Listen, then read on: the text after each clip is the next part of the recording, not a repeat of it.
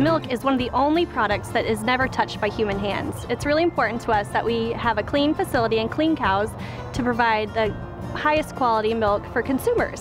So we're milking 500 cows right now on our farm. We milk them all 3 times a day. Then we clean and wash everything inside the milking parlor. I think it's the most highly regulated food out there. So we want to take the best care we can possible of our cows. We want to make sure that they're comfortable, they have proper diets, they have proper bedding, of course plenty of fresh feed and water. And the bottom line is, the products, our end product to the consumer is that high quality milk, butter, cheese, yogurt, whatever it might be. So we want to make sure that that product is on the shelf and ensure its safety to consumers.